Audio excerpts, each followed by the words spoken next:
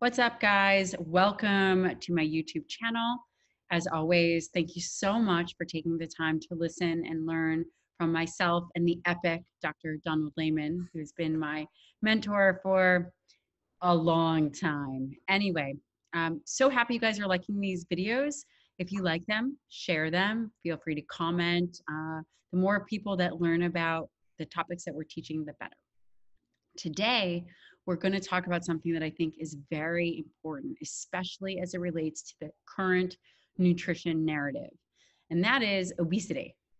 But not just obesity, really the expert views of obesity, because there are two very big camps and two different perspectives. So you have one group that talks a lot about the carbohydrate insulin model, and they believe that it's all about excess carbohydrates and insulin driving obesity. And that even if calories are controlled for, the concept of having higher carbohydrates that perpetuates insulin is really a bad thing. The second group is the group that's calories in, calories out. And this group says, in a nutshell, that it doesn't really matter where your carbohydrates land as long as you're calorie controlled.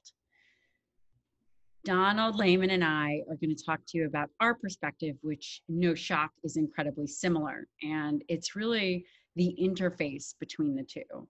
So you have to admit that insulin, excess carbohydrates matter, but also calories in, calories out matter. So Dr. Layman, do you want to kick off a little bit about the history, or really just perhaps your perspective on the two different groups and the two groups that are really talking loudly about the obesity epidemic? Yeah, I think, as with most times when there's a controversy, both sides are partially right and both sides are partially misleading. Right. So I don't think there's any question that calories are the issue of obesity. And I think it's always important to sort out that protein calories are different because they have a higher thermogenic effect. So what we're really comparing is carbohydrate and fat. Right. And if you're talking about those two, they're basically calories. They have really, we have minimal need for essential fatty acid, but beyond that, carbohydrate and fat are nothing but calories to us. There's no requirement for them at all. They're just calories. And so, I think someone like Kevin Hall's research that shows that, whichever way you balance, you can have a high carbohydrate diet or a low carbohydrate diet, and you can still come into calorie balance and have the same body composition. You start getting into the controversy, though, is when you get out of calorie balance. And so now we start talking about, what's the cause of obesity?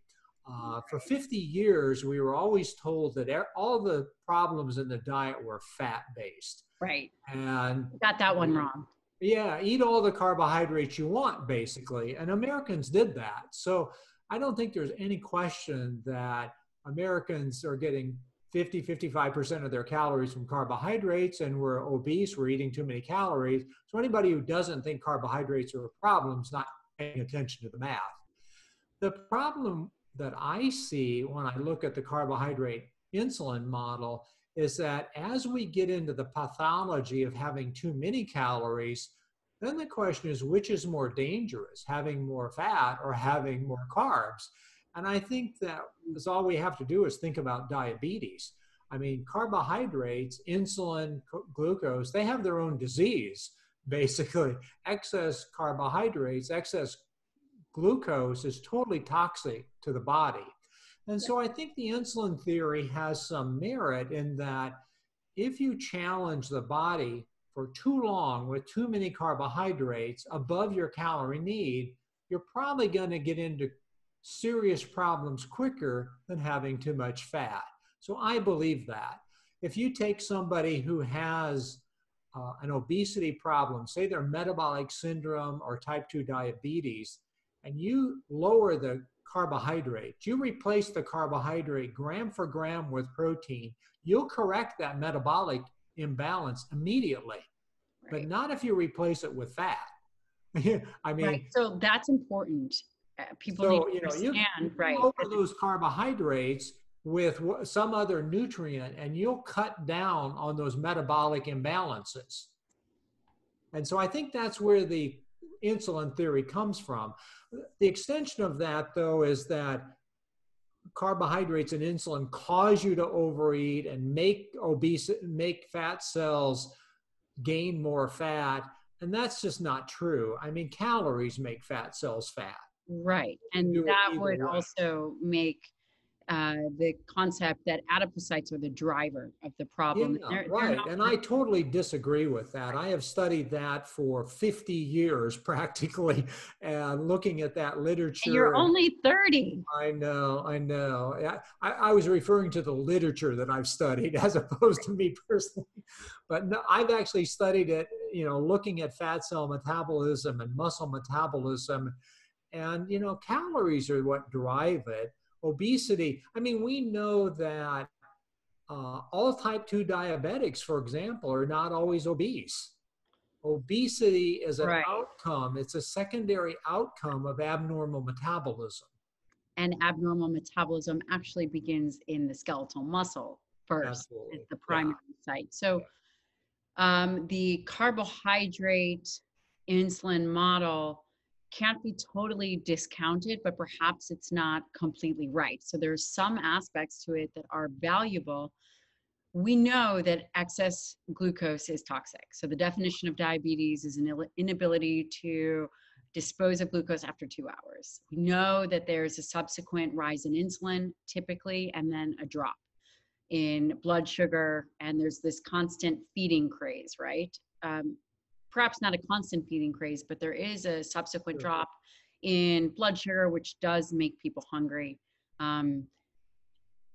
Glycemic regulation is a problem with, glycemic regulation and insulin, and especially, not particularly healthy exercising individuals who have a calorie control, but really individuals that are eating excess calories and then excess carbohydrates, really a highly palatable food. I will tell you in clinical practice, though, when you do eliminate highly palatable foods, it also eliminates this binge eating way of life that people have. It eliminates this highly palatable food drive. Like if you think about it, if I go, Don, hey, are you hungry? And I go, here's your grilled chicken breast with a little bit of salt, you'd be like, nah, I'm good. But if I said, hey, are you hungry? Here's, I don't know, you like chocolate chip cookies. Yeah. You'd go, well, okay, Okay. right? So there's this Right. drive to feed. Right. The calories in, calories out model is very interesting. I have had, and looking at the literature, metabolic ward studies are very small, which arguably makes a ton of sense. Very expensive, and it's hard to live in a metabolic ward. We had one at WashU. So the calories in, calories out model makes sense. I have had patients, although that they have been free living, meaning they don't stay in that metabolic ward, do everything right, very meticulous. I had one Navy officer, female, really meticulous, and she tracked everything, and it's possible that she just had a metabolic adaptation of that low calorie intake, but it was really hard for her to lose any kind of weight.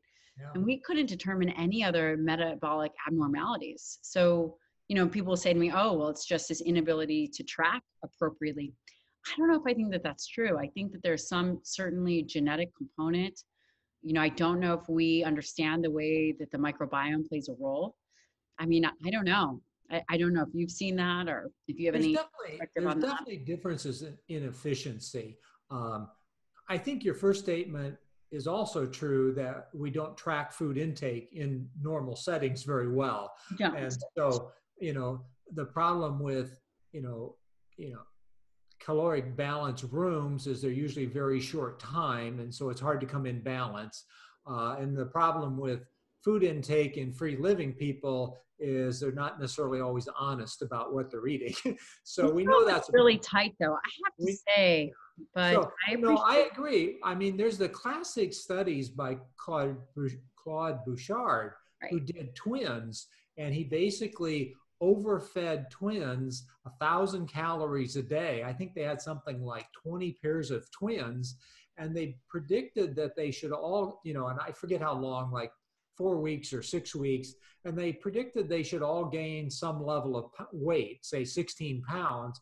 They had some who only gained 7 and some who gained Right. 20.